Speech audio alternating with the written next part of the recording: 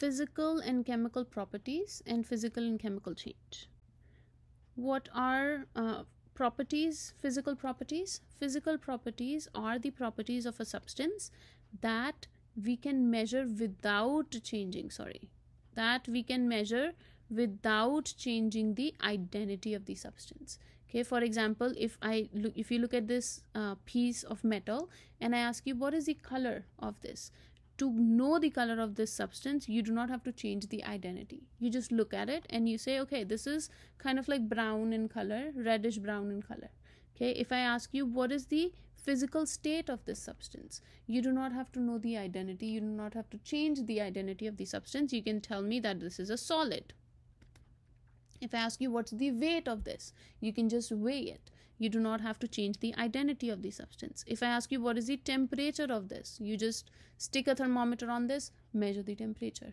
You are not doing any chemical change to it. You do not have to change the identity. Those properties are called as physical properties. Examples: mass of a substance, volume, how much space it occupies, temperature, color of the substance, hardness, how hard the substance is, the shape of the substance, the physical state of the substance, solid, liquid, gas, boiling point, freezing point. If I ask you what's the boiling point of water, you just take water, put it on a stove, heat it up, and whenever it starts boiling, you measure the temperature. You do not change the identity. You do not have to convert water into something else. It would stay as water. Density. These are all examples of physical properties. Now, physical change is a type of change that does not change the identity of the substance, meaning the composition of the substance will stay the same. Whenever matter undergoes a physical change, its composition remains constant. You can't change the composition. For example, if you take water, water exists as ice, water, and steam. 3 different states: solid, liquid, gas. If you take ice and you turn it into, heat it up, it turns into liquid water. And you take water, you boil it, it turns into steam. What is the chemical composition of ice? It's H2O, because that's the composition of water. What's the chemical formula of water? Liquid water, H2O. What's the chemical composition of steam? H2O. All of them are H2O. So chemically, nothing is changing. You start with H2O, you are ending with H2O. So if I write this reaction, this would be H2O is turning into H2O. H2O was solid in the beginning, now it is liquid. Or you can say H2O was liquid in the beginning and now it is turning into gas, steam. So chemical composition is still the same. When chemical composition does not change, that is called as a physical change. For example, if you take your pencil or your pen in your hand and you break it into 2 pieces, okay, you get 2 pieces of pencil. We have not changed the chemical substance that is present inside that pencil, right? The pencil, if it is made up of, let's say it's made up of wood right here, the whole thing was made up of wood. When you break it, you just have 2 pieces of wood. Chemically, you have not changed anything. That is called a physical change. For example, if you look at this, what are these? These are copper pennies. Pennies made up of copper. Okay, you can take copper, take this, and you can bend and melt and convert it into a spigot, something that looks like this. This is also copper and this is also copper. Identity, chemical identity has not changed. Another example is, for example, iron. A lot of times what people do with iron, they melt it and they convert it into a different shape that they want. They make machines out of it, whatever they want. But what they are doing here is they take a big block of iron, which is Fe, they turn it into, melt it and turn it into different shapes, which is also Fe. So chemically, nothing has changed. It was Fe before, it is Fe at the end. That is called a physical change. On the other hand, chemical properties and chemical changes involve change in identity. You have to change the identity of the substance. What is a chemical property? Chemical property is that property of a substance. If you're interested in understanding that property, you would have to change the identity of the substance.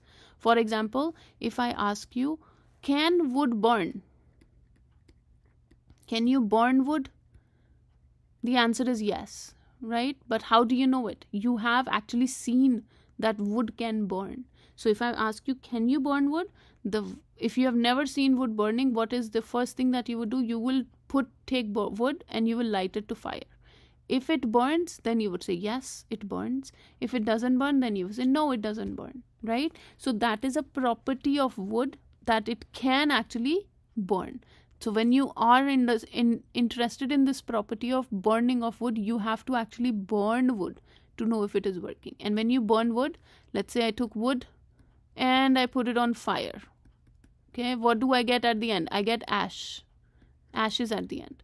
So I have lost my wood. I started with wood, but what I have is ashes. So my identity of the substance has changed. That property is called a chemical property. Okay, and the property that we are talking about here, burning, chemically or technically it is called as flammability. If a substance can actually burn, if it can catch fire, we say that the substance is flammable. Okay, you cannot tell me if a substance is flammable or not without actually putting it to fire.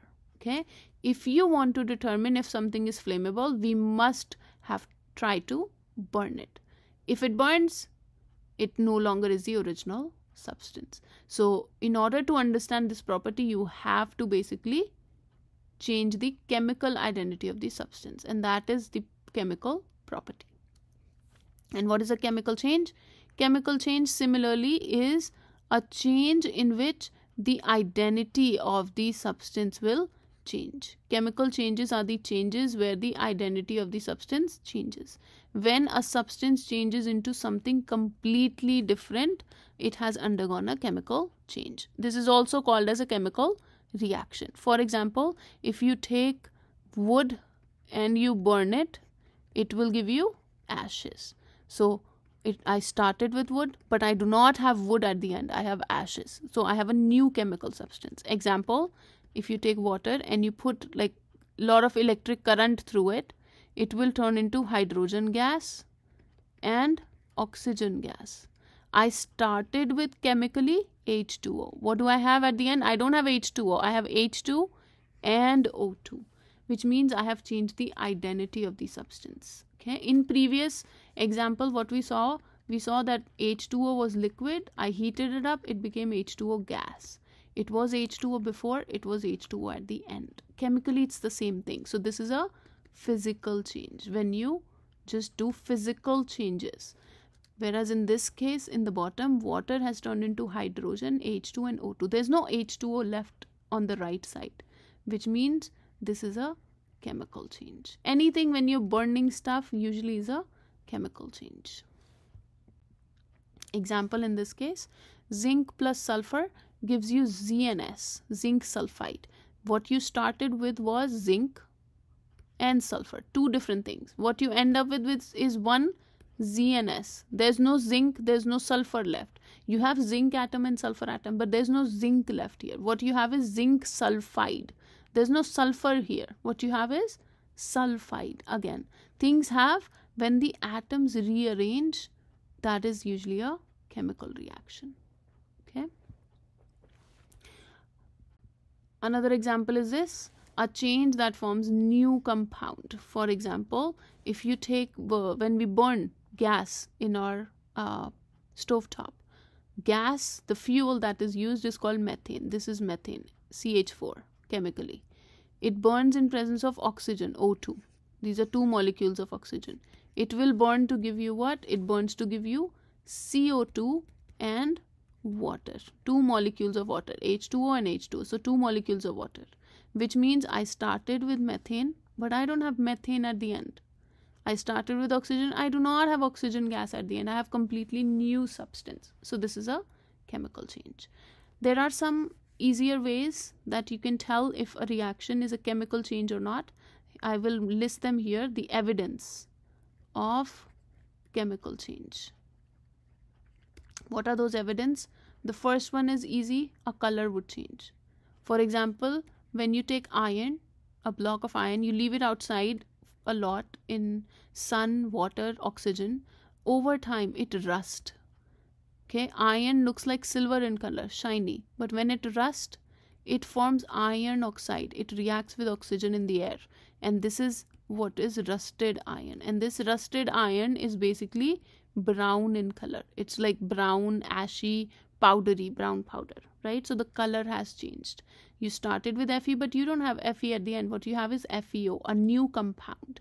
So that is called a chemical change. The color would change. The second example or evidence is bubbling. When you see bubbling or fizzing, just means there are a lot of bubbles being produced, which simply means a gas is produced. If you mix two things together and you suddenly start seeing bubbling happening, that means there is some gas that is produced. Production of gas is an example of a chemical change. Third example is light is produced. For example, in this case, when the gas burns, it produces all this light around it. This is an example that there's a chemical change occurring. Something new is being produced. Fourth example, evidence is heat change. You will feel there's a change in heat. Either it will absorb heat or it will release heat. For example, again, burning of gas or burning of wood. Usually there's a lot of heat that is produced. So if there's a heat change involved, most of the times that means it's a evidence of a chemical reaction. The fifth evidence is formation of a solid formation.